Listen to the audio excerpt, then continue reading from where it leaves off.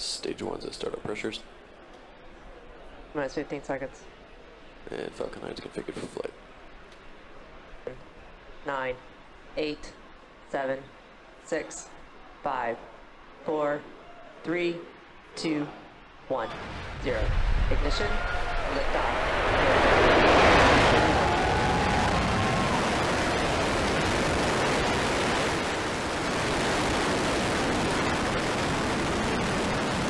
Vehicle is pitching down.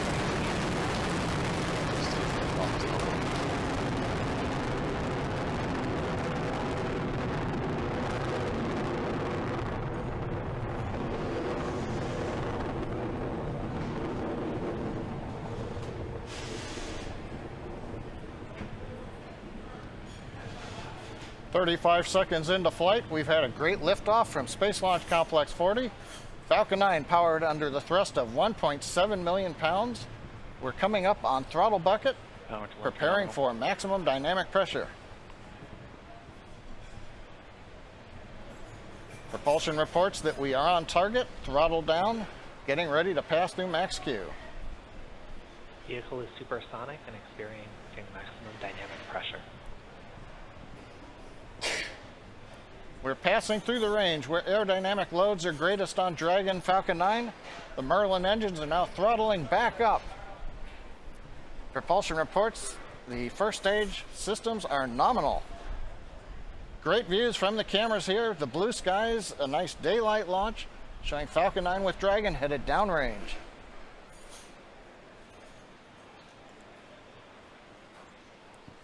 The call out for MVAC engine chill. That means we are now chilling in the LOX turbo pump on the upper stage engine, getting ready for its ignition about 2.5 minutes into flight.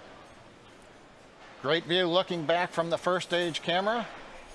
Cape Canaveral in the background as we head northeast towards the International Space Station orbit. Next major activities coming up in about 25 seconds. We'll have shutdown of the 9 first stage engines. We'll get stage separation and ignition of the second stage to propel Falcon 9 and Dragon into Earth orbit. We also hope to see on the left side the first stage flip around and light 3 engines and to begin the path of coming back to landing zone 1 at Cape Canaveral.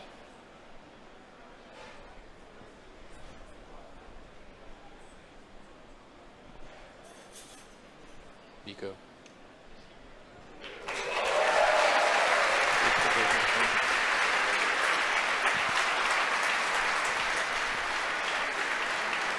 Stage 1 boost back startup pressure.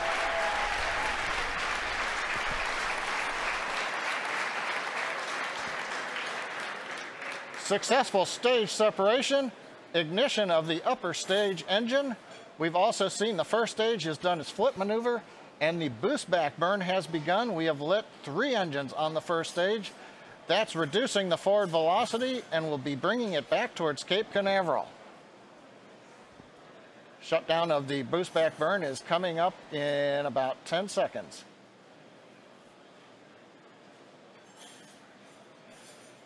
Second stage continues to look good on power. On the right-hand side, you may have seen an object passing the nozzle of the upper stage engine. That's the Dragon nose cap that's generated at this point in flight. We've heard the call-out shutdown on the boost back burn. First stage has completed the first of 3 planned burns that will result in return to landing zone 1 on Cape Canaveral, just a few miles from where the first stage just lifted off. You can see the grid fins slowly opening.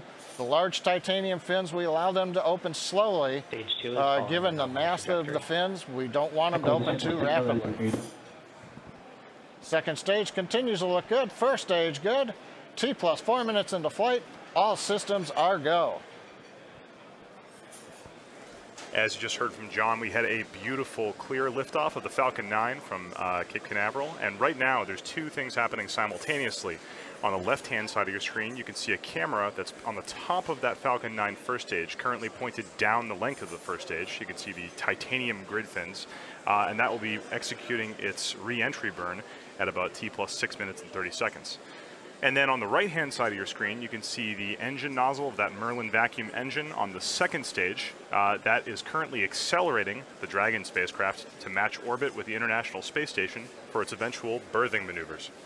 It's an interesting semantic point that the process of connecting the Dragon to the space station is called berthing with an E.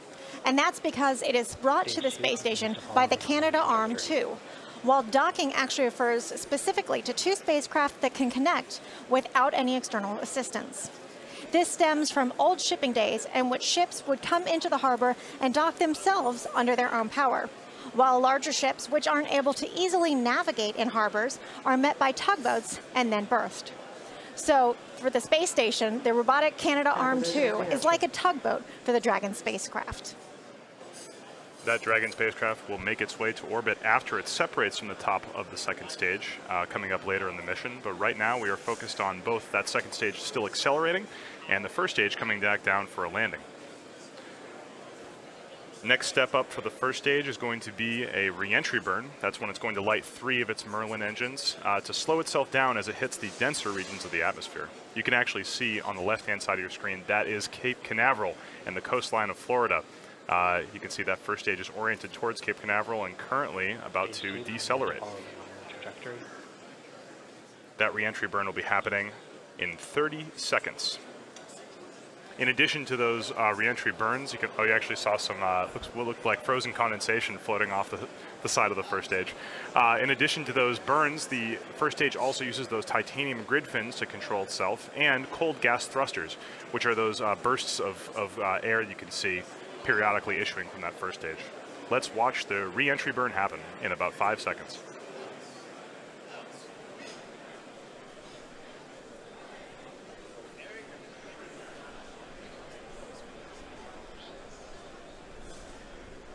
Stage 1 entry burn startup.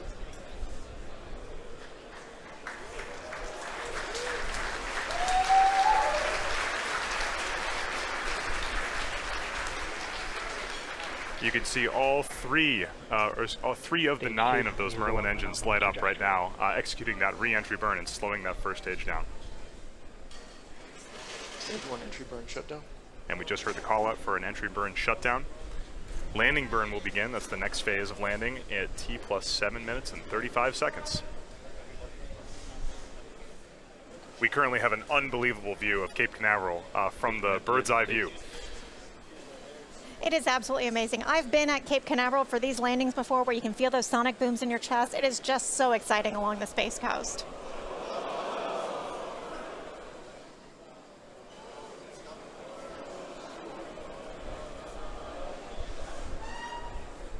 Stage 1 transonic.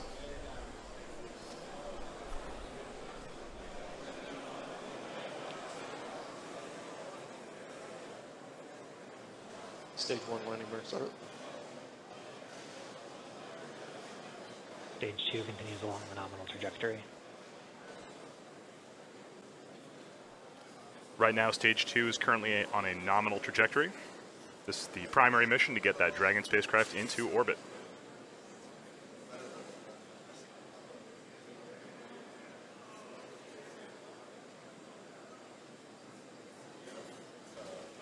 Right now you can see that second stage engine is performing nominally with the Merlin vacuum engine glowing red hot.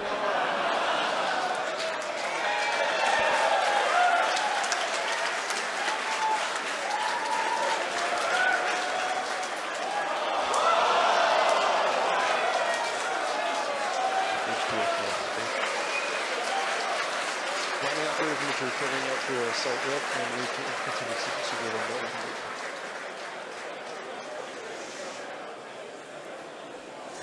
You may have heard the SpaceX team cheering in the background. It appears that the Stage 1 of the Falcon 9 has made a water landing off the coast of Cape Canaveral. Still waiting on exact word for what happened there. Just a quick reminder, the primary mission today is to bring the Dragon to the International Space Station. Right now, that mission is going spectacularly. All telemetry from Stage 2 looks nominal, and right now we did have confirmation of a good orbit from that second stage with the Dragon. Right now, the next phase of the mission is going to be Dragon separation from the top of the second stage. We'll be able to see, you can actually see on your right-hand side of your screen, that's a view inside the trunk the unpressurized cargo section of the Dragon. And I believe you can actually see some of the science experiments that are in the trunk right there. It's an exciting capability for the Dragon trunk to be able to store unpressurized cargo and take that up to the International Space Station. It's a very unique capability. And there it is. You can see the successful separation of that Dragon spacecraft from the top of the second stage. The trunk is open to the bottom. It's an unpressurized spacecraft, and I believe those are the two science experiments we're currently going to be mounted on the outside of the International Space Station. But yeah, so the next, Dragon still has a long way to go. The next phase of its mission is going to be extending the solar arrays. So you can actually see on your screen there's two kind of bumps on the side of that trunk. Those are the folded up solar arrays. And in, I believe at 12 minutes and 30 seconds, those solar arrays are going to extend and unfurl so that the Dragon can start harvesting solar power and make its way the rest of the way to the International Space Station. Now, as you mentioned earlier, we've got some cargo inside the trunk of that spacecraft, which you could see as it was pulling away. We have two different experiments. The first one is the JEDI spacecraft, and that's JEDI with a G. It stands for the Global Ecosystem Dynamics Investigation. The JEDI spacecraft will actually measure and create 3D maps of Earth's tropical and temperate forests. These measurements will help scientists determine how much carbon is stored in the world's forests.